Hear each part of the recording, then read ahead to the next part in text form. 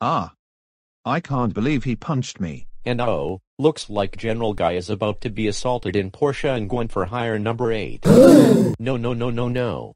Not the bad version of General Guy. The nice version of General Guy. I forgot the nice version of General Guy. Wait a minute. What? There's a nice version of General Guy. But he's one of the biggest troublemakers of all time. The one that you are referring to is the bad version of General Guy. And look, I already hate— I know that you hated the bad version of General Guy, but unlike him, the nice version of General Guy doesn't do all that stuff. Wait. What? Along with nice Devious Diesel, nice Gerald, nice Portia, and nice Gwen, they didn't cause any trouble unlike the bad versions of them. Wait a second. But how? Oh my god, what the heck are they? Is this the same person that they are all talking about?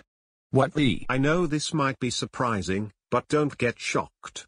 The nice versions of them doesn't cause any trouble as compared to the bad versions. Okay.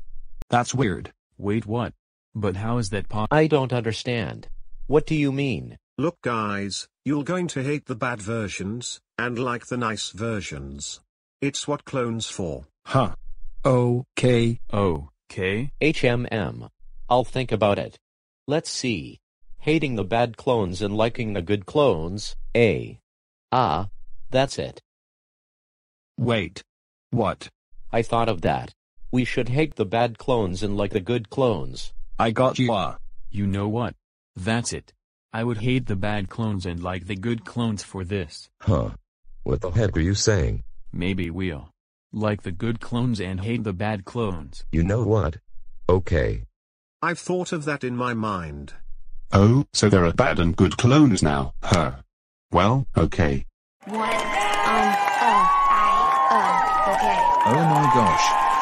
You thought of that this entire time. Why we would have think of that before. Alright.